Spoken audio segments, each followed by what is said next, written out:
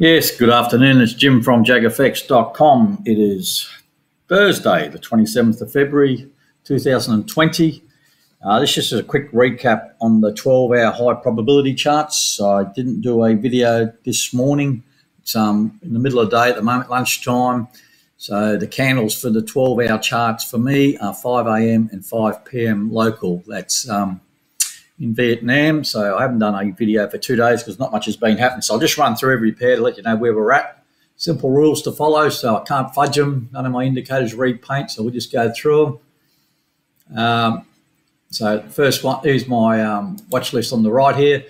AusCAD in a sell here. I've already closed half and got a stop in place, or you can read my notes here. So there's a sell, close 4, close 1, and stop set. So stops there, locking in profit on that sell. I took a buy on this green QMP filter dot. That's this green dot here. That's the blue lines represent buys, red lines represent sells, the red dash lines are stop. So overall break even for this is down here somewhere. Both trades combined, there's my overall break even. Down here, you can read the level there. As long as that's net plus 0.01. Therefore, as long as I'm above that yellow line, I'm in profit both trades, which is cool. So that's the AusCAD. Aus-Swiss, not much has changed here once it comes up. I think I'm in a sell, yep, in a sell here. You see trend lines, red ones signify some sort of bearish divergence. So in this case, it's hidden bearish divergence, which is my favorite signal, back into the MAs and bounce off that and down. Red dot on the QMP filter, which is a bit hard to see, just the left of the crosshair there. And we're good. And since price has already gone through the MACD Platinum 0 level, closed 1 and stop set just above the entry level. I won't take any further action on this trade until there is a new green dot on the MACD Platinum below the 0 level, or a possibility of a buy signal on the QMP filter also. All right, New Zealand. Now, this one was just going sort of sideways. I've tidied up my notes here so you can see what I've done this morning, or just about less than an hour ago. I've closed, I was in a sell, then I was in a hedge buy, then a second sell for a bigger position size. That second sell was 0.06. These other two trades were at 0.02. So there's a sell, hedge buy to protect my position because the MACD Platinum was still above the 0 level. Then I took a second sell on this red QMP dot, and price has gone through, the MACD Platinum's gone through the 0 level, so I'm sort of in no man's land a bit there. So what I've done is I've just got rid of the trade. So this one here is gone, and this one here is gone. So that's this buy, that one's that one, it's gone. And that was the original sell, which was here, so that's gone. So now I've just got 0.02 and the stop in place just below the entry level. So if it keeps on going down, breaks through this sort of little support level here, great. We have I have a new red dot on the MACD Platinum, which sort of helps things a bit. So that's where we're at. That's the Aussie New Zealand. So I've just closed a couple of trades, and I'm going to no lose 2 trades and a partial of that third trade. It gave me a whopping profit of 31 cents. Woohoo! All right, they can't even buy a beer in Vietnam, 31 cents. Aussie USD in a sell back here. You can read my notes. It was a part of a sequence. I've already closed some, got a few dollars. My stop's in place here now, and it's just plodding down. I'll just follow it down with a stop. Aussie's tanking a bit. CAD Swiss in a sell, same sort of deal. It's fallen nicely through. This was a part of a sequence of trades. Remember, this is the one I got in trouble with. And I think I've only got, 0.01 left on. Stop in place above there. Can't really lose overall, so that's all right. Euro Aussie in a nice buy down here. You'll see all the indicators come up. So there's a blue QMP filter dot. MACD Platinum below the 0 level.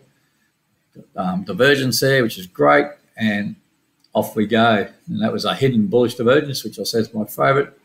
MAs were sort of tight. That's the 50, 100 EMA and the 240 linear weighted MA.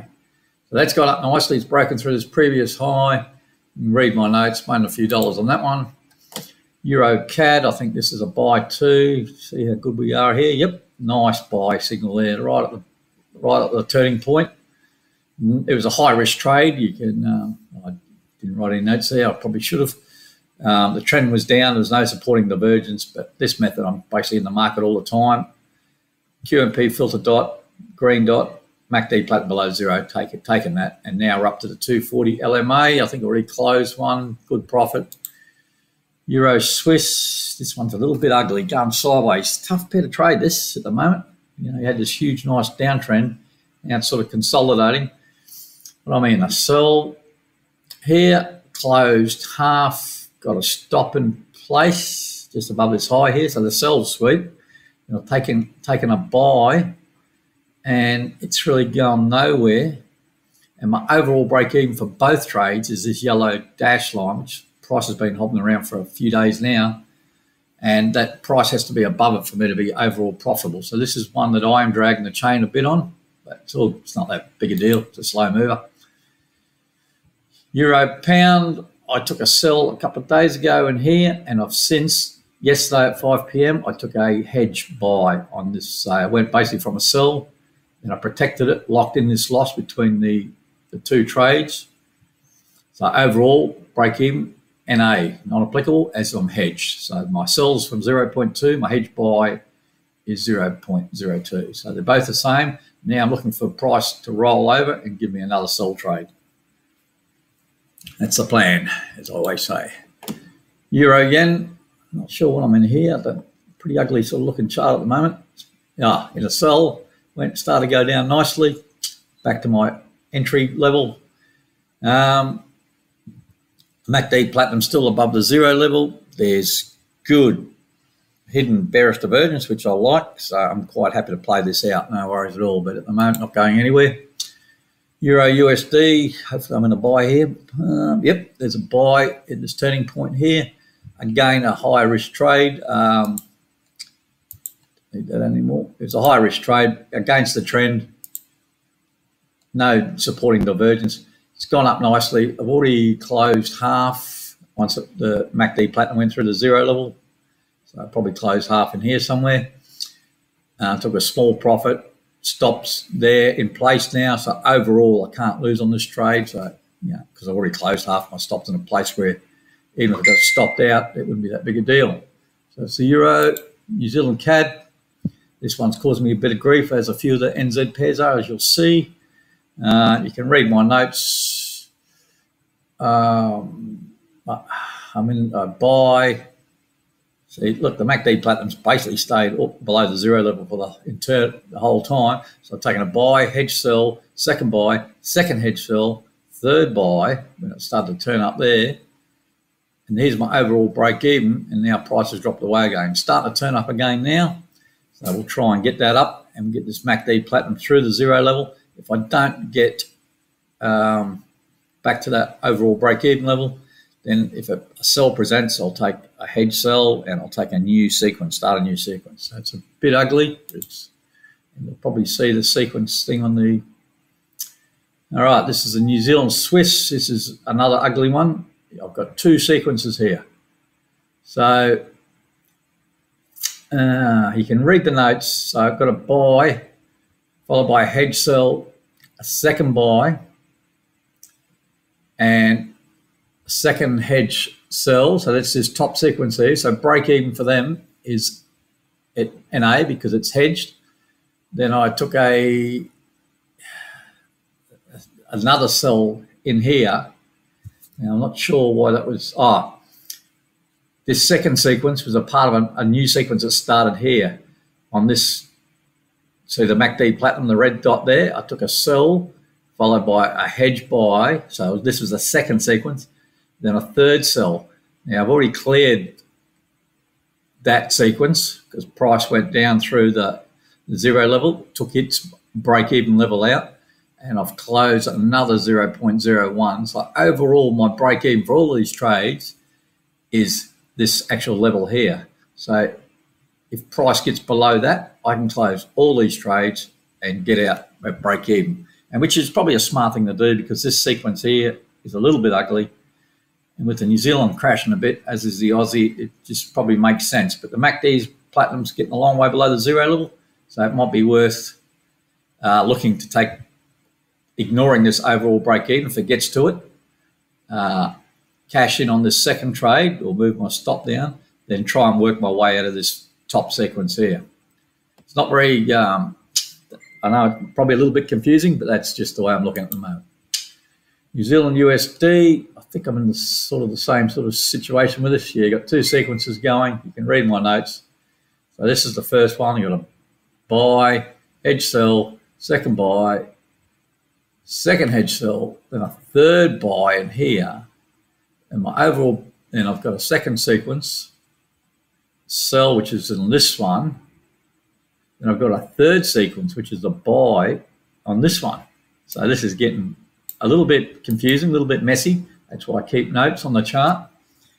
And I can work out the overall break even. So, yeah.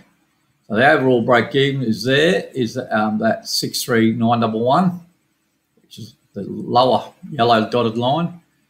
And the break even for the first sequence is 64016. So there's a little bit of maths to do. It's a little bit tricky, and you can get a bit tricky with trade management.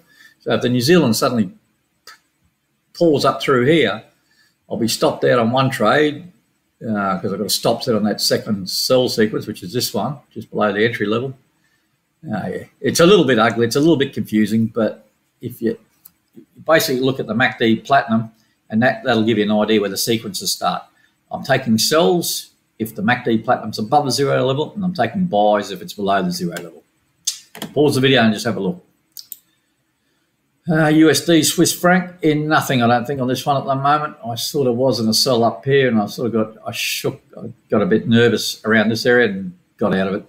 Probably in hindsight, dumb. Yeah, it happens. It's trading, especially when trading with live money. You sort of, it's not like a demo account. Anyway, moving on. USD Japanese yen took a sell up here. I got a bit concerned when I sort of hit the MAs because it was a high risk trade against this sort of gradual uptrend. So I got a bit nervous and closed half before the MACD platinum even went through the zero level, and it's gone through the zero level now down here, which is good. Made a few dollars, stops under my point of entry. So we'll just wait and see how this pans out. So that's it, guys, for the 12-hour high probability charts. Thanks for watching. If you do like these videos, please either hit the subscribe button or at least hit the like button. That'd be greatly appreciated. And remember, in the video description, there'll be a link to the shared spreadsheet for this trading. As I said, this QMP filter dot is my own custom indicator, as is the MACD Platinum. Well, this is not mine, but I use it. It's a it's just a zero lag MACD. So these don't repaint; they form on the close of the candle. So they don't repaint. You'll never, if you go back in history or forward test in the simulator, you'll see they don't repaint. So that you know my rules. So if I'm a bit late with videos, you know where my entry is because it's the open of the next candle. So if I've got a sell on this one, my entry is on the open, basically, or close to the open of the next candle. So no worries, gone on long enough. Thanks very much for watching. Enjoy your day. Cheers.